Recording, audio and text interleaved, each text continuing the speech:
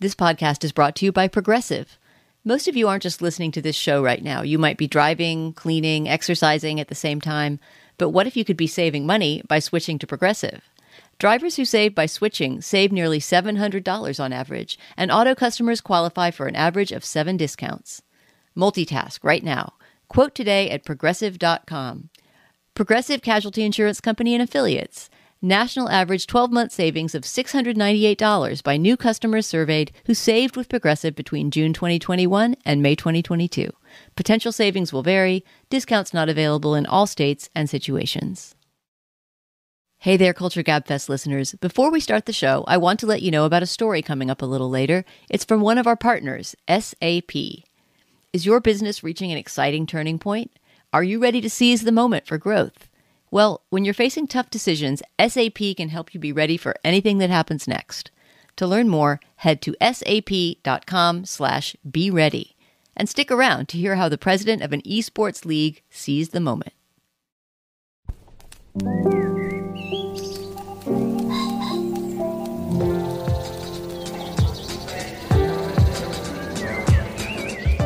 I'm Dana Stevens, and this is the Slate Culture Gabfest. Passages is Not for the Prudes edition.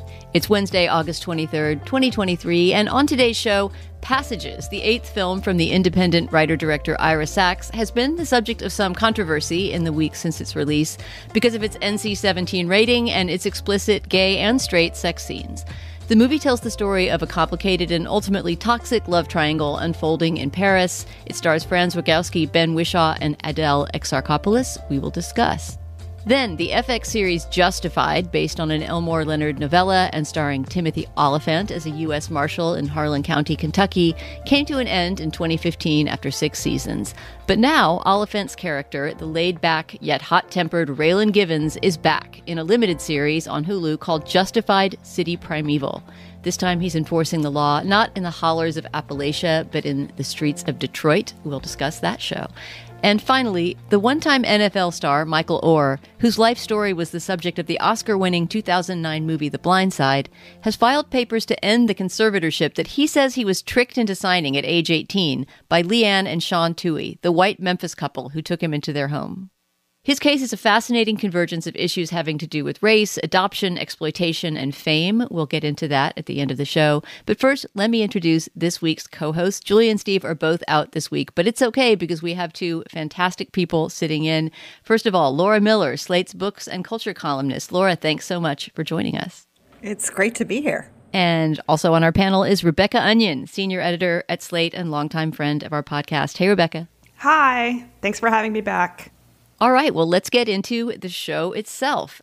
The filmmaker Ira Sachs has long specialized in making small-scale, intimate indie films about relationships, often gay relationships. He's an out gay man himself. His latest, Passages, tells the story of a love triangle among 3 young people in Paris. There's a gay male couple, Thomas and Martin, who work respectively as a film director and a printmaker, and a young French schoolteacher named Agathe. Before we get into our discussion of Passages, let's hear a clip from early in the film. Here, you'll hear the voices of Franz Rogowski as Thomas and Ben Whishaw as Martin. They're a longtime couple, and Thomas is just coming back from having spent the night with a young woman he met at the wrap party for his latest movie. You know what I was doing last night? No, but whatever it was, you sound very excited. I had sex with a woman. Can I tell you about it, please?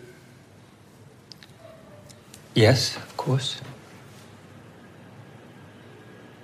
I felt something I hadn't felt in a very long time, and I wanted to hear this. It was exciting. It was something different. It's sick what's happening between us. For real. You hate me, don't you? All right, Laura, I'm going to start with you. I think that, like me, you were somewhat befuddled by the movie Passages and what it was trying to do. I'll give you some of my response to it after I hear yours, but okay. What do you make of this complicated love triangle in Passages? Well, I have to say that I found it difficult to sit through the whole movie because I found the character of Thomas so repellent from almost the first scene. The character is sort of sort of preening and needy at the same time. And he has this sort of way of holding his body that just, maybe it triggers some past narcissist I used to know. But I really, I had to stop multiple times because I just could not bear the fact that he was on the screen. And he's on the screen pretty much every moment, right? I mean, if there's a main character, it's probably Tomas. Right. And there's one scene towards the end where Martin and Agathe meet in a cafe. And I felt this incredible sense of relief and then engagement just because Tomas wasn't there. And the two characters who I found really appealing and also who are both really attractive, whereas I just do not think Rogowski is attractive at all, were finally at the center. And I did not have this horrible, entity just spoiling the whole thing for me. So I think I had a particularly strong and I guess idiosyncratic reaction to this because, of course, while there are a lot of sex scenes in it, I didn't find them sexy because I found him so, as I said, repellent. I wonder if that's an idiosyncratic reaction because I recognize my response in it too. And I feel somewhat relieved because after seeing this movie, my whole question was, why would an entire anguished love triangle erupt around such an unappealing figure as Tomas? Oh, good. Totally. But then I started reading the reviews of this movie, which is at 92% on Rotten Tomatoes, and I felt like everyone was responding to it as this really mature, interesting exploration of relationships and, sort of alternate love arrangements. And anyway, I sort of felt like I must have missed the point of passages because I just don't understand why you would break your heart over someone as unappealing, not even necessarily physically unappealing to me, as just morally repellent as Tomas. And I'm so glad to know that I'm not the only judgy person who could not get into him. But what about you, Rebecca? What did you feel about this movie? And if you want to get into as well the other two characters and sort of fill out a bit the sense of the world of this movie. Yeah, I totally agree with you guys. So I think we're gonna just be a anti-Tomas podcast today. But I think part of the problem is, it's interesting. We read the Richard Brody review in the New Yorker, which is headlined "Passages and an Art Monster's Fierce Purity," which led me to believe that Tomas's art was going to be more at the center of this movie, that he was going to become interesting to me and sort of compelling, and I was going to understand why. Oh, maybe these two extremely attractive others, his longtime partner, who Ben Whishaw plays, as a very attractive man, and Agathe, who's a young, gorgeous school teacher, why they would want to be with him so badly. But I didn't really get a sense of his art, or I couldn't really, I don't know. You see him directing at the beginning and you hear him talking about it. But you get more of a sense even actually of the husband's art. You see him in his printmaking shop and you see him sort of talking about what he's doing. So I totally agree with you guys on that. I think what maybe could have ameliorated that response or kind of smoothed it a little bit, I actually feel like it's going to be a weird thing to say. I wish there were more sex scenes in some ways. I think that the way that he is when he's having sex is we can talk about this. Let's get into the sex part of it. But there's really only, I think, 3 interludes, maybe 3 or 4 interludes. One pretty extensive one between him and his husband, a few with Agathe, and there's sort of a vibe that he emits in the scenes, Tomas I'm talking about, the unappealing one, that makes me sort of understand it a little bit more or feel a little bit more I can see why these other two characters who both seem like fairly good people who want a stability out of life might be momentarily sort of shifted off their axes by a person like this. But to me, this was not a very sexy movie at all, which was how it was sort of presented and painted for having an NC-17 rating. Yeah, I mean, the NC-17 rating is a whole separate issue and away from the quality of the movie. I think often when NC-17 ratings happen as opposed to R ratings, and there's always, this thin line in between the two, right? Like what specific acts or what specific images would push it over the edge. That the complaint is that it's often because, the kind of sex being shown is not sort of mainstream, straight, white, hetero, cis sex, that those restrictions get put on the movie. And I think that critique could be made of this movie because the sex scenes are not especially explicit. They're fairly long, but they're relatively modest. But they do often show, not always, but often show, two men going at it, whether it's the two men of this main couple or the lover that Martin takes later after Thomas leaves him for Agathe. And so I think I could object to those scenes being condemned as NC-17 and say that this movie should have been given an R rating so as to make it accessible to more people without saying that I think it's a great movie. And I sort of agree with you, Rebecca, that I could have used not just some more sex scenes, but some more movie. This is a pretty short movie, and I respect that it tries to get things done in a slim running time. I think it's under 90 minutes long. But I just found it incredibly underwritten. And some of the things that I found other critics admiring about it in their reviews, which is the kind of elliptical structure of the story, just wound up really frustrating me because some of the key moments in the movie, and I won't give away what they are so as not to spoil some of the twists, but they happen off screen, right? So you see two people from this triangle, 2 points of the triangle meeting up, talking about something that happened in the other part of the triangle. That's really key to moving the entire story forward. But we never see the moment that was first revealed, right? We only hear sort of like the secondhand aftermath of its revelation. And I think the point of that was to keep us sort of off center and, not to be too beat by beat in the way that the story unfurled. But it ended up making me feel as if we didn't get to know the most important things about why these people mattered to each other. I think you are right, though, Rebecca, that if Tomas is supposed to have one redeeming quality, it must be that he's really good in bed because it seems like as soon as he sleeps with someone, they're willing to, rearrange their entire life in order to either take him in or take him back. But for example, the moment that he decides to leave his husband, basically his longtime partner, and move in with this young woman seems very unexpected to the viewer because you never saw her invite him to move in. You never saw a moment when the relationship shifted in that way. So it just seems like he goes from having a one-night stand in what seems like it was kind of an open relationship with his husband in the first place to packing up his books and moving out. Yeah, I think that we're supposed to see him as just acting completely on impulse. So he's infatuated with this young woman, and so he just decides that now he has to be with her. I mean, that Richard Brody piece that we read is probably one of the most demented pieces of criticism I've read in many a year.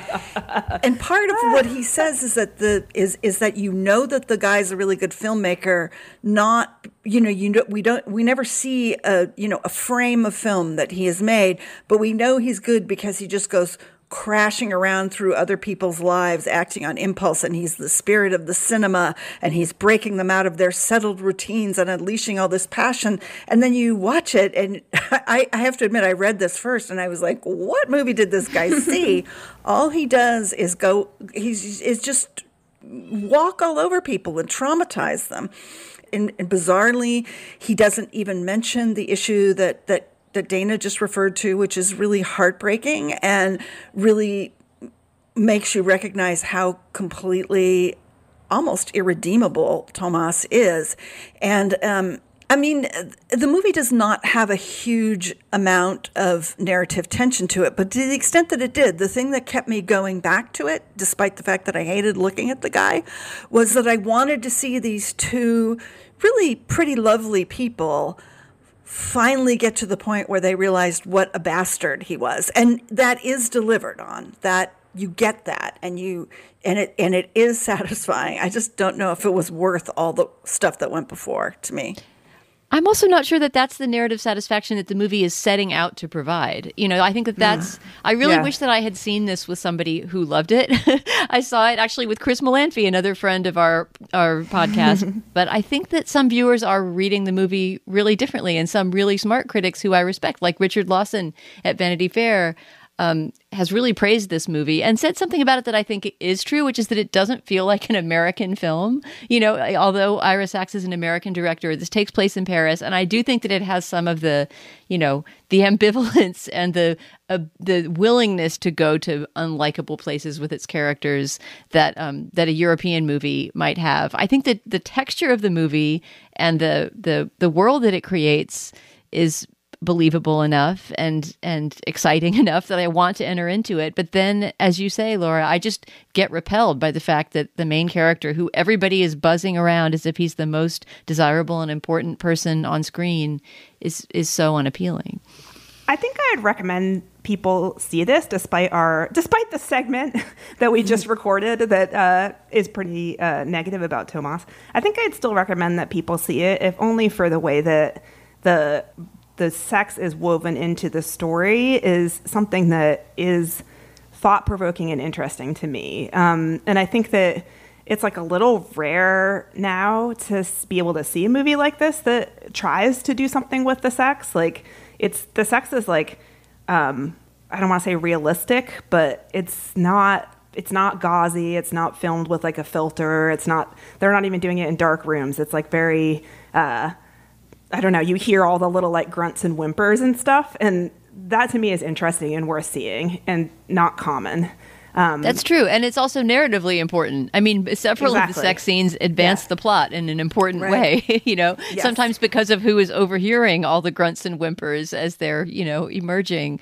So, I mean, there's so much about this movie that's unusual on the current landscape, So if you want to see a movie that is adult and honest and complicated, it certainly is all three of those things. And I know that some viewers have responded very differently to Tomas. I mean, in fact, I've read quite a few responses to the movie that say, while he is obviously this really complicated, difficult person who winds up being toxic to both of the other two people in the triangle, that, they also come out of the movie with a sense of sympathy for him, and that his moments of humiliation are also painful to watch for them. Whereas I just found them a deserved come up. Exactly.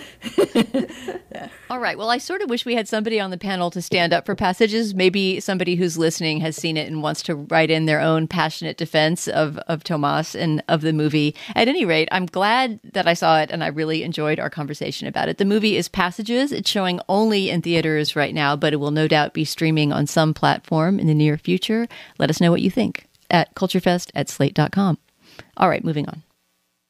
This podcast is brought to you by Slate Studios and SAP.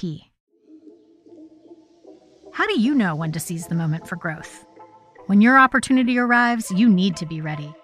From expanding into new markets to hiring, business leaders face so many tough decisions. My name is Brendan Donahue, president of the NBA 2K League. The NBA 2K League is a professional esport run by the NBA and 2K, where we take 30 million people who play the game of NBA 2K and we find the best 125 in the world to compete in our league. In March of 2020, the start of the pandemic spurred the league to take steps it never imagined. And with SAP tools, they knew they were ready. We could have postponed our season like a lot of other sports leagues did. We decided to seize the moment. We created a competition that could be done virtually. We had the NBA 2K League on major sports networks for 17 weeks. That moment gave us a chance to talk to a mass audience across the world. So the majority of our fans, less than 1%, will ever step foot in an NBA arena to watch a game live. But you have this significant fandom and excitement for the game, and so that's really where we think we play a role.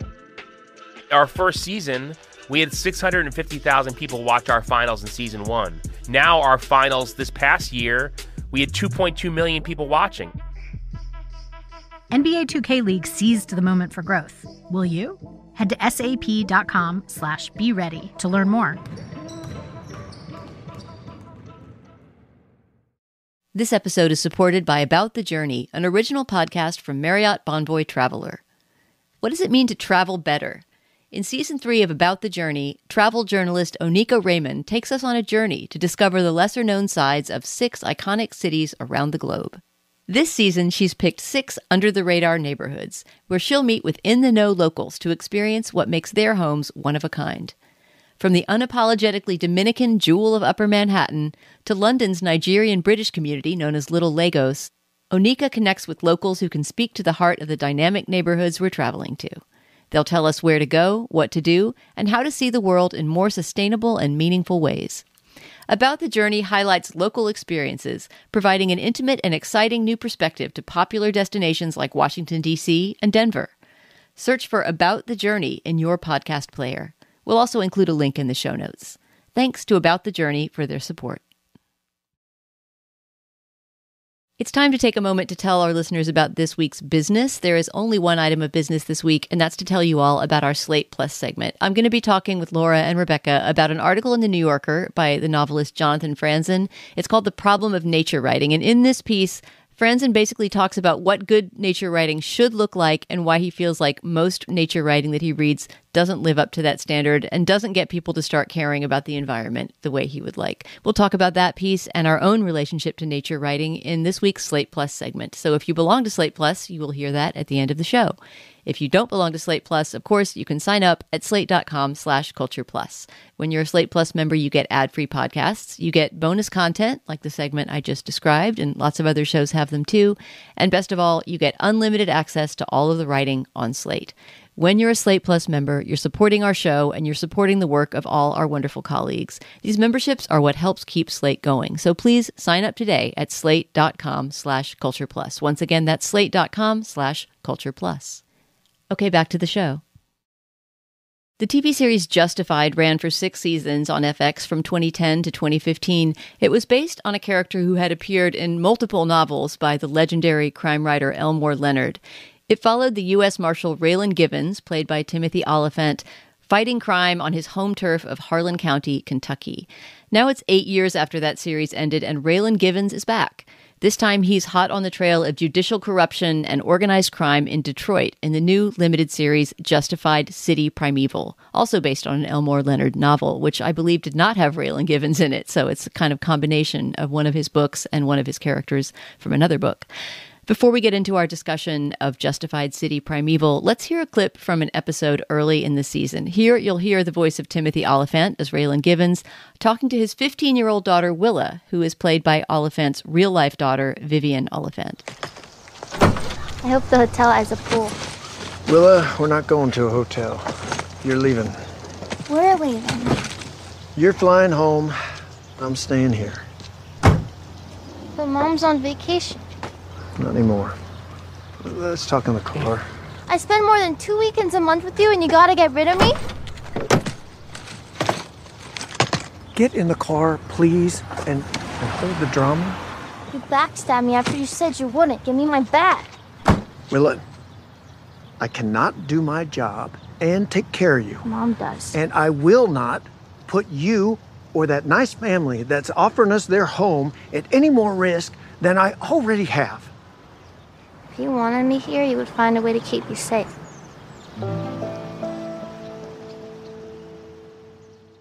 Rebecca, I'm going to start with you because I know you were a devotee of the original Justified series. Before we get into this new incarnation of Raylan Givens, can you talk about the original show and why it was special to you?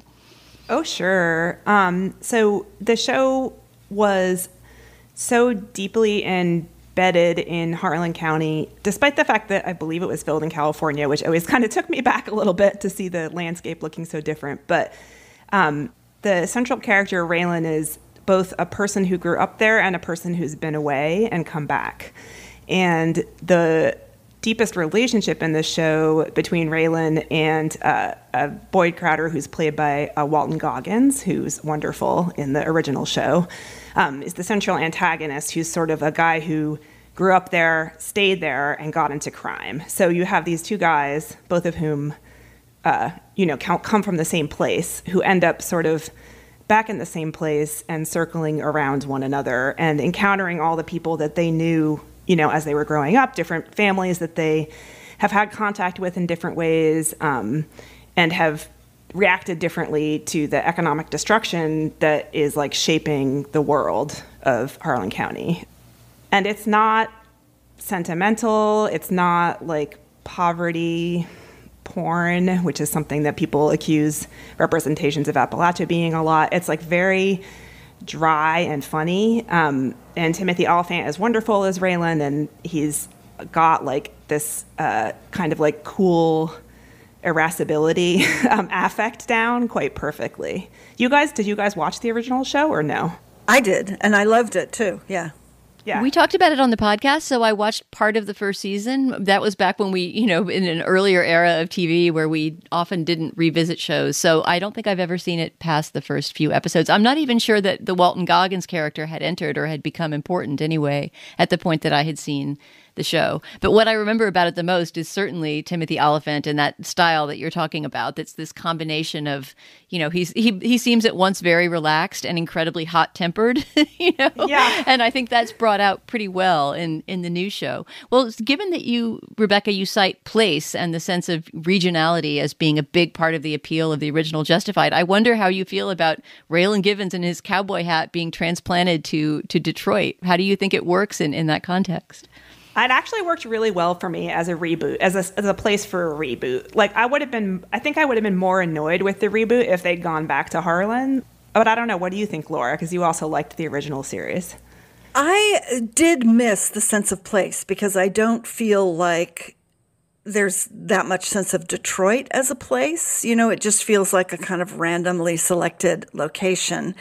But I'm just always glad to see more Raylan Givens, and the dialogue is written with the same panache, the Leonard-esque panache as the original series. I mean, the great thing I like about Raylan is that he's amused so much of the time by humanity and its foibles and how dumb criminals sometimes are and how perverse people are, which is, I think, a very Elmore Leonard trait, and that it's just really refreshing because television detectives tend to be these super broody, self-righteous, self-serious characters, and they don't give you as much of a sense of like the sort of run-of-the-mill tasks of law enforcement. But I felt like Justified really gave you a sense of that, not just of Raylan as like a crusader against the bad guys. There are things that I like about where the plot goes and devices that I didn't appreciate as well. But I think in general, I just enjoyed all of the episodes I've seen so far. Yeah, I appreciated that this show has a real array of villains to choose from. I mean, I guess this is an Elmore Leonard thing too, Laura. You would know better than me. You know his fiction much better. But there's kind of it's almost like this deck of cards of different villain types that are spread out. There's the main villain who is something between a kind of a psychopath, a sort of a loan shark psychopath, but who also seems to be wrapped up in the entire criminal underworld of Detroit. And then there's his kind of ditzy stoner girlfriend. There's a bunch of Albanian gangsters that get involved later in the season. There's a judge who's assassinated. I mean, it is definitely a dense novel's worth of different crimes and criminals that are being pursued. So it makes each episode a little bit different. It doesn't just feel like one guy and his nemesis who he's chasing, which I thought added to the interest. I think my favorite character, besides the Raylan Givens character, is probably the lawyer played by Ingenue Ellis, who, as the season goes on, emerges as both a kind of romantic foil and also somebody who's possibly involved in the corruption of the city of Detroit. She is a lawyer for some of the main criminals on the show. You have reason to suspect my client is involved in the murder of Judge Guy. And Rose Doyle, yes. And what is that? Witnesses. Shit, you ain't got no witnesses. He's blowing smoke up your ass. Not another word unless I ask you a question. She is an interestingly, a figure who's suspended sort of, between the side of the law and the side of the criminals. And I found her performance and that character really fascinating. I think the weakest part of the show is, unfortunately, Vivian Oliphant. Yeah, and I hate to say, I'm not going to say too much because I don't want to be mean to a young actress, but, she does not at the moment, really rise to the level of somebody who should be acting opposite her dad. And so the moment that she gets packed off, as we heard in that clip, was to me almost a sigh of relief that I didn't have to have more awkward father-daughter moments with that actress.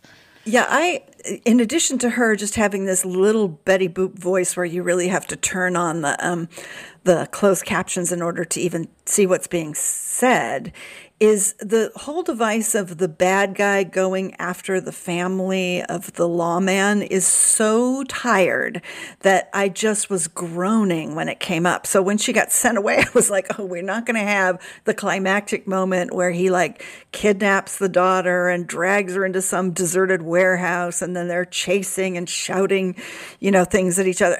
I'm so grateful that didn't happen, or hopefully is not going to happen. I am a little confused though as why he is in Detroit, because don't they live in Miami?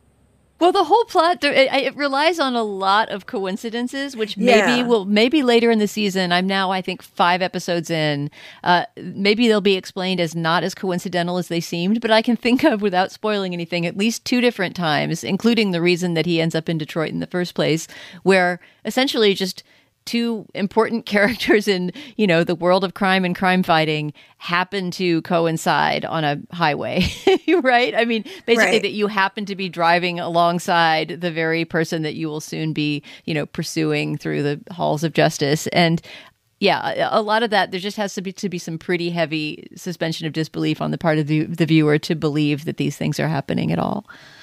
What did you guys think about Boyd Holbrook's characterization of Clement Mansell, who's the main villain? I actually really loved it. I was prepared to be disappointed because I really love Boyd Crowder, played by Walton Goggins, as previously described in the original series. But this new main antagonist he's kind of like a sociopathic, pathetic guy at the same time. He's got like this desire to have a singing career, which is like one of the only nods to the milieu of Detroit. But anyway, Clement Mansell is the stoner girlfriend. At one point, Raylan asks her, "Why are you with him?" And she goes, "He's fun,"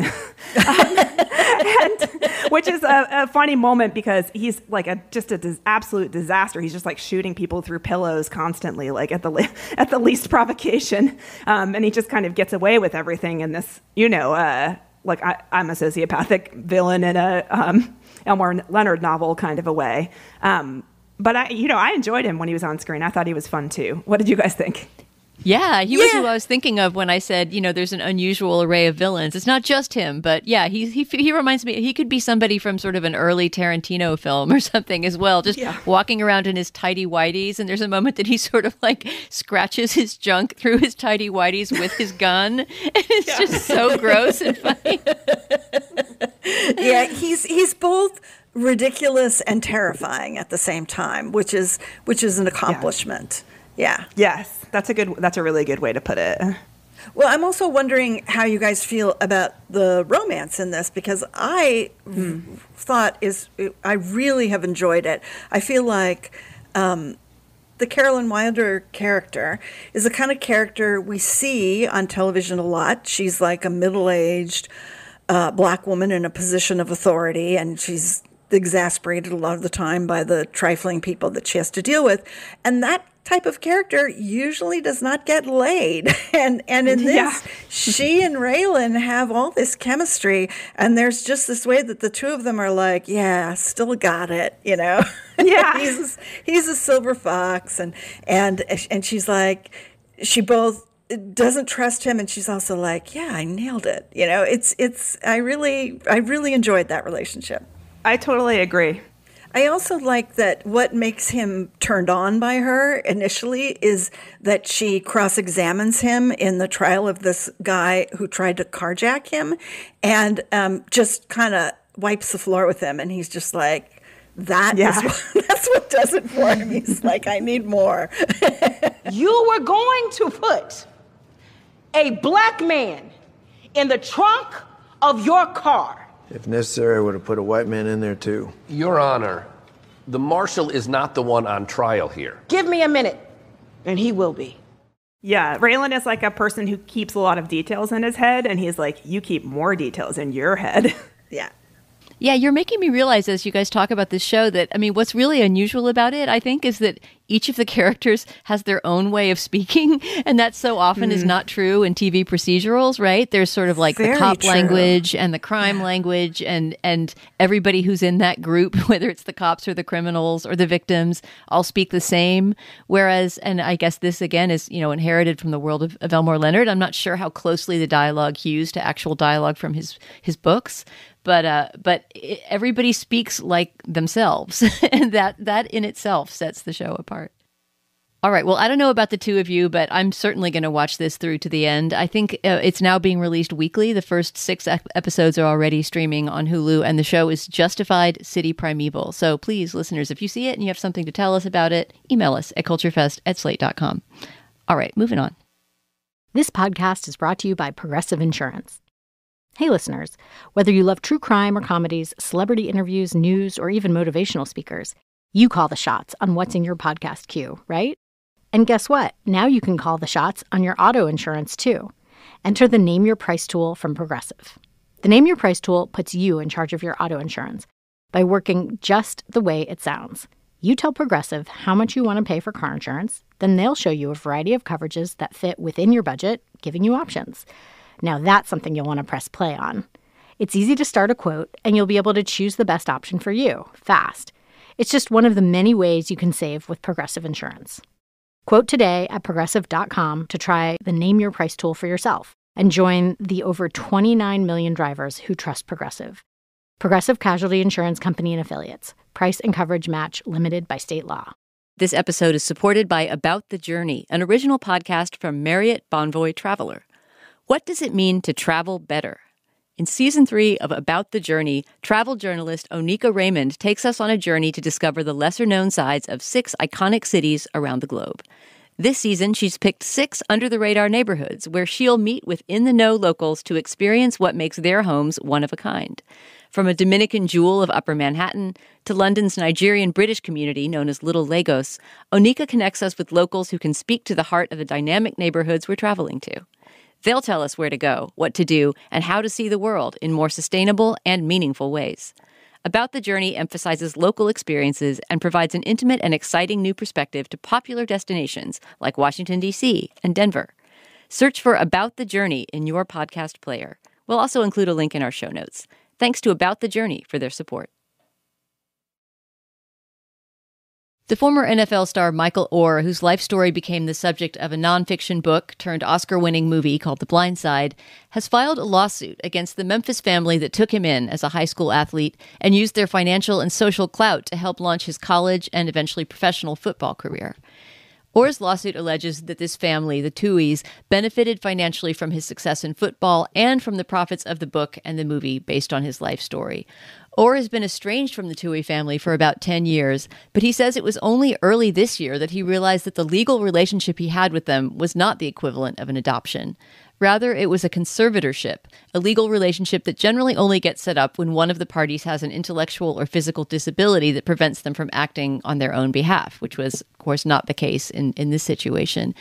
There is a lot going on in this story. I probably haven't even touched on all the basics of the lawsuit yet, but given the familiarity of, most Americans with the movie The Blind Side, maybe that's a place to start. Rebecca, I'll start with you. As we were choosing our topics for this week, you were very interested in talking about this one in particular. What was it about The Blind Side and Michael Oher's story that made you want to take it on for the podcast? Oh, yeah. Well, I think it was the fall of 2008.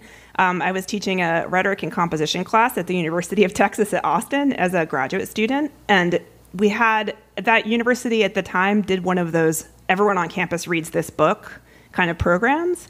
And the book was The Blind Side by Michael Lewis. And so the rhetoric and composition program had a thing where they said, okay, we're going to take the all-campus book and make that the basis of the first-year writing class.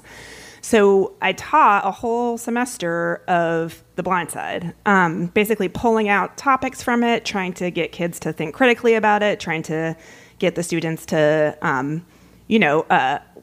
figure out what it was about the different topics that were in the book that they were interested in, et cetera. And I found it extremely difficult. I don't know if you guys have read the Michael Lewis book, but it's there were a lot of sort of dynamics that were in it that at the time people that weren't in like higher level academia didn't really talk about that often. So sort of like the question of, when an interracial adoption happens, or as the case was, this was not an adoption, as we now know, but the Tuohys called it an adoption. What are the, like how the dynamics there work, the white savior complex, which is something that now that everyone's so online, people know as like a reference or like a way to, like a theoretical tool to kind of talk about what can happen when a story like this unfolds, where a white family adopts a non-white kid and sort of like pumps themselves up publicly for having done it in various ways. All of those sort of things were very hard to get the kids, who admittedly in my class were mostly white, to sort of articulate in satisfying ways. They were very taken by the story. They loved it. They wanted to engage with the Michael Lewis book on the Michael Lewis book's terms, which are basically like, look at this heartwarming story of a kid who is basically plucked from obscurity, and from like the way that Michael Lewis tells it, he's sort of plucked from like ignorance, basically, and sort of made into a person of the world by this wealthy family, who we should say were Michael Lewis's friends. Or he went to, I believe, high school with the father of the family. Anyway, what's interesting to me is how much has changed between 2008 and now. The way that people talk about it is so different. The way this lawsuit has hit has sort of, people have like a different vocabulary to speak about it. Do you think, Rebecca, that if you were teaching that same class now, those students would have a completely different response? Gosh, I hope so. I think so. you know, I mean, that was also before the movie came out. And it's interesting because, there's been a lot since this lawsuit, like the news of this lawsuit hit, there's been a lot of ink spilled online about both the movie and the book. And people have pointed out that when the movie came out, there was like sort of like a nascent, like critical strain around it. There was. I remember that. Yeah. Yes. Did you see the movie, Laura? No. I mean, I am against football, so I will never see a movie in which football is glorified. So. I did see the movie back when it came out, but I remember being relieved that I didn't have to review it. I think it was Josh Levine that wrote on it for Slate, which makes sense because, he writes on sports a lot and has a sports podcast. But yeah, like Laura, I'm not a football person. Don't watch it. Don't really think that it should exist in the form that it currently does exist, and probably thought about the movie more negatively because of that than, really thinking in depth about the story. But you're right, Rebecca, that it shows how, as far as we have to go, how far we have come in our thinking about, white saviorism and transracial adoption and things like that since 2009, because I feel like that movie would land a lot more unpleasantly were it to be released now. Then again, if you look at Green Book or other more recent Oscar fave type movies that also have fairly reactionary racial setups, maybe not, and people love to feel inspired by a feel good, hands across the aisle story about race, and maybe that those strings still could be pulled. Well, about race and also about football, and the whole idea of sports as being something that brings people from different walks of life together in some positive way, as opposed to something that gives them brain damage. Laura, we cared about brain damage for like 3 months in 2018, and then everyone started watching the NFL again. Remember when everyone was like, oh, the NFL is going to be over because of this CTE story, and then now it's just as powerful as it ever was, ratings-wise. If you know someone who's suffered from it, it's just like you can never really look at football the same way again. Yeah. I mean, in a way, like I looked at it as, this family adopted him and then just exploited him by putting him in this incredibly dangerous situation instead of giving him like a healthy, viable way to make his living through the future. I mean, that was my position about it back then, and I don't think I feel that differently about it now. Although on the legal level, it does seem to be an incredibly murky situation.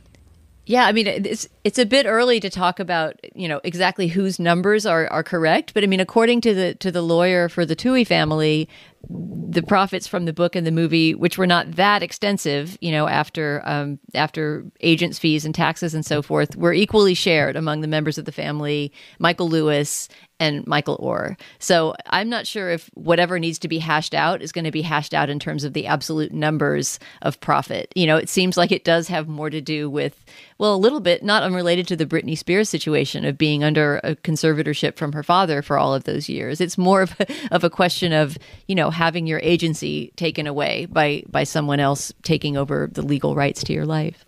In the Tuohy's defense, it does not seem as though they have enforced the conservatorship. I mean, it sounds like he has proceeded to act as his own agent in the past 20 years. It's not like they have swooped in and said, oh, we have to sign off on the house you bought or the contract you signed, or, from what I can tell, they're saying that they made it a conservatorship because they needed to establish a legal relationship with him quickly enough that he could enroll in Ole Miss, which they have some special connection to that will enable their dependents to have an in on getting into the university and then play football. And that then after that, they never really bothered to make it a legal adoption. But it doesn't sound as though throughout his entire adult life they've been running his finances. It sounds like he only just found out that that's the nature of the legal relationship, which you think you would find out as an adult if they were actually enforcing it. I see what you mean. Like, there would have been a time along the way where he would have been like, wait a minute, what's going on here? But it sounds like his, I think correctly, or I don't know, who can say whose feelings are correct or incorrect, but it sounds like he was very hurt by this revelation. Who can blame him? I know. I mean, it sounds like they have been representing themselves as adoptive parents. So it's interesting because adoption itself has been, I hate this word so much, but problematized so much in sort of like recent years. There have been a number of memoirs from transracial adoptees that have sort of tried to complicate this idea that they should be grateful, or that people who adopt kids from overseas are like saints and saviors, and that the kids can never like say anything bad about their families. But in a way, it's like he's not even. This dynamic is even more complicated because he's sort of saying, "Hey, it's one layer deeper than that. They said they adopted me, but they hadn't actually." So one has to sort of wonder. And the fact that I just learned that they've been out of touch for a decade or more, it kind of complicates it as well. He's 37 or 38, I think, and he's sort of, maybe he's taking stock of his life and thinking about what it was like to be a kid in that circumstance, taken from one world and put in another, and then told that he had been taken from one world and put in another by like the entire world. And the story of his taking and like making over, becoming this like Hollywood staple. And then, he says that he feels like in his time negotiating contracts with various like NFL entities that he was undersold, or that the perception was that he was like the guy in the movie, which is to say like slow and not very smart.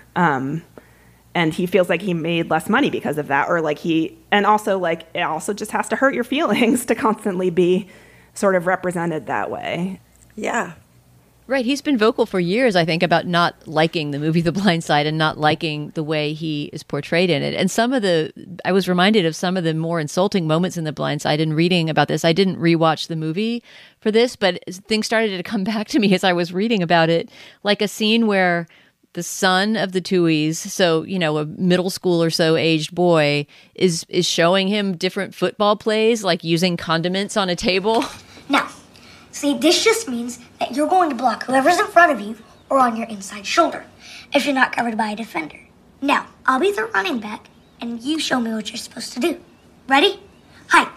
Like explaining football to him and just really sort of making it look as if, it was not just a financial hand that they extended to him, but that they sort of, built him up into the player that he was. And the adult Michael Oher has looked back on this saying, look, I was, analyzing plays on TV football replays since I was a kid, that he was bringing his analytical intelligence as well as his physical skill to playing football and did not need to be tutored by a child. I think the movie is probably full of things like that now just strike him as a humiliating way of framing his own history.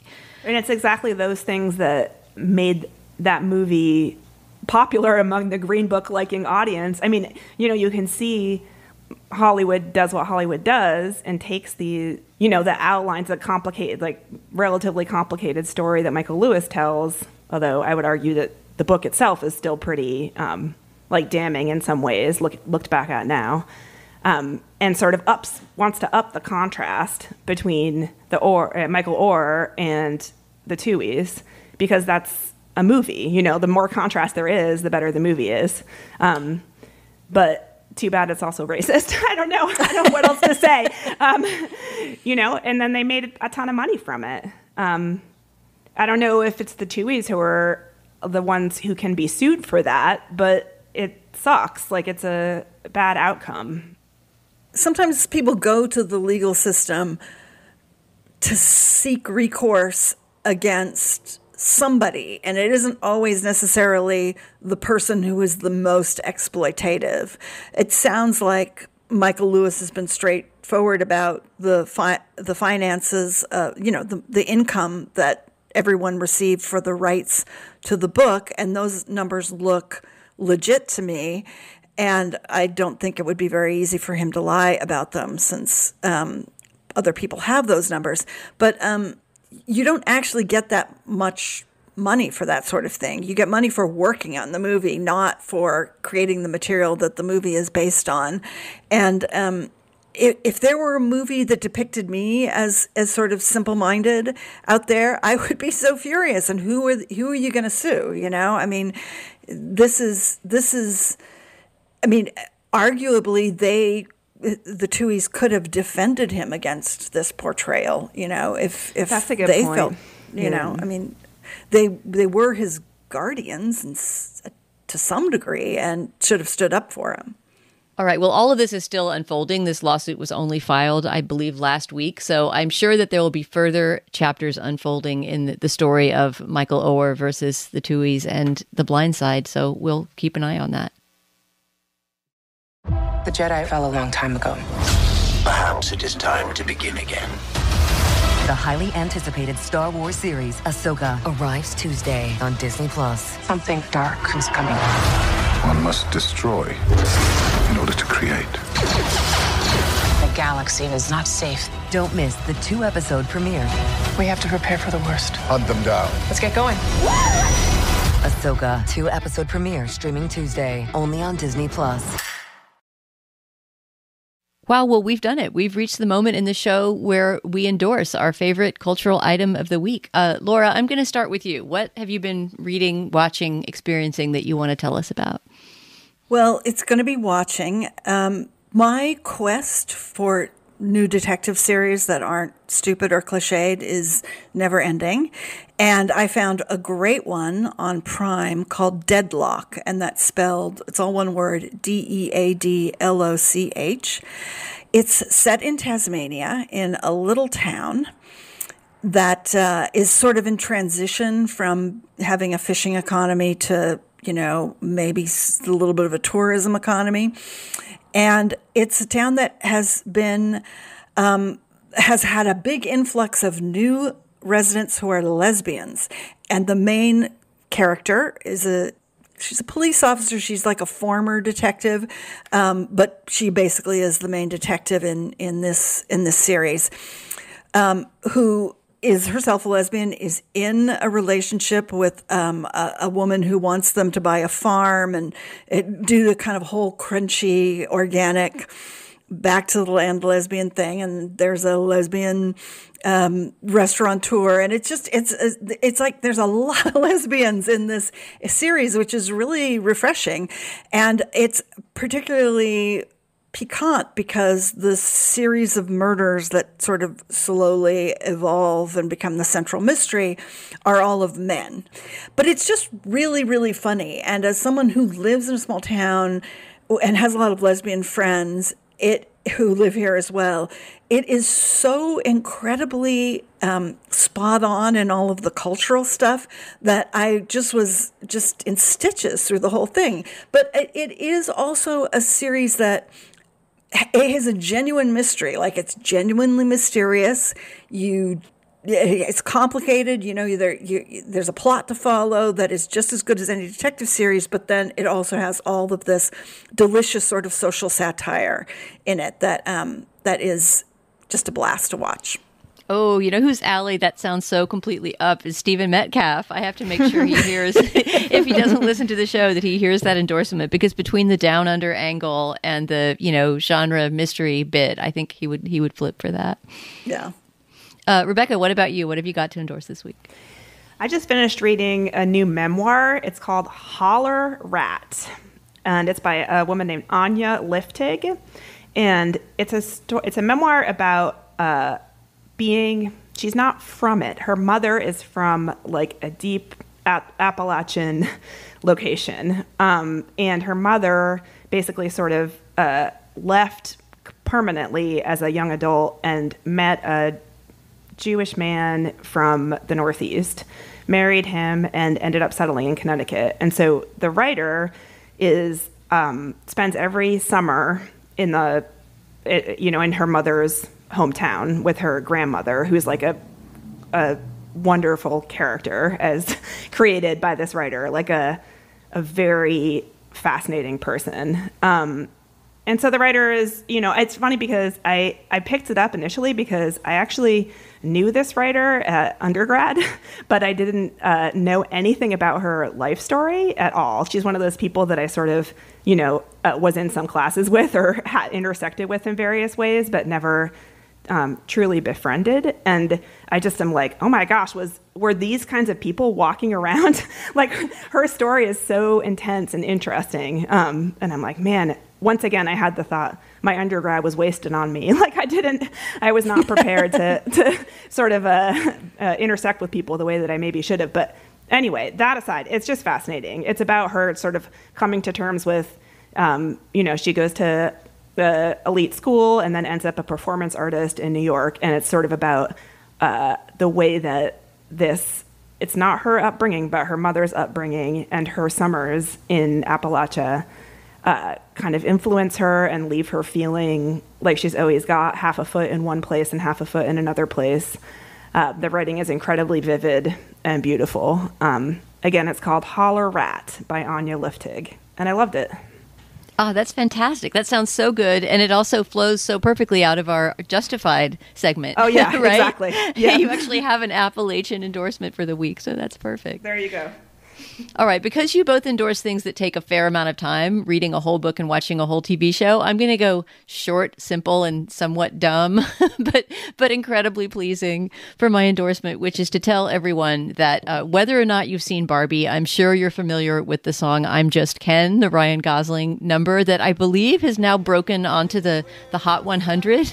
Chris Melandri could fill us in more there, but I think it's actually starting to climb the charts now as a potential song of the summer. It's one of the high points of the movie. I'm just Ken, where I see love, she sees a friend. What will it take for her to see the man behind the tent and fight for me?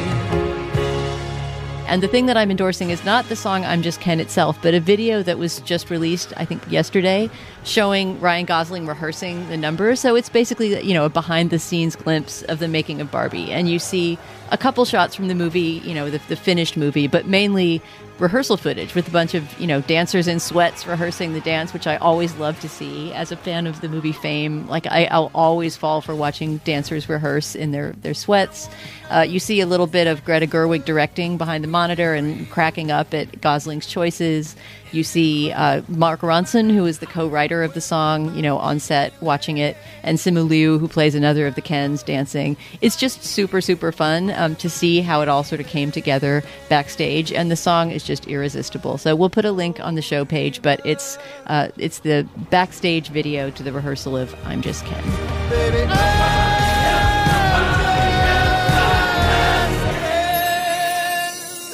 I'll see you on the Malibu beach.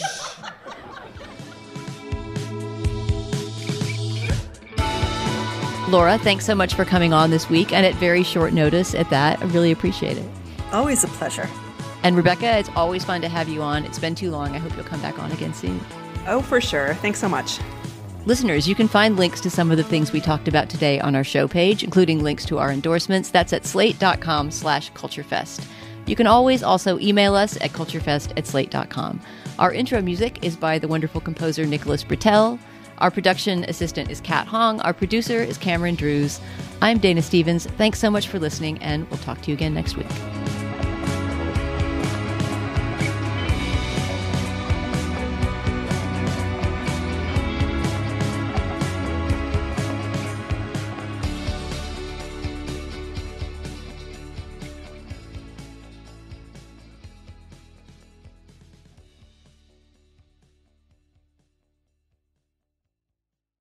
Hey everybody, it's Tim Heidecker. You know me, Tim and Eric, Bridesmaids, and Fantastic Four.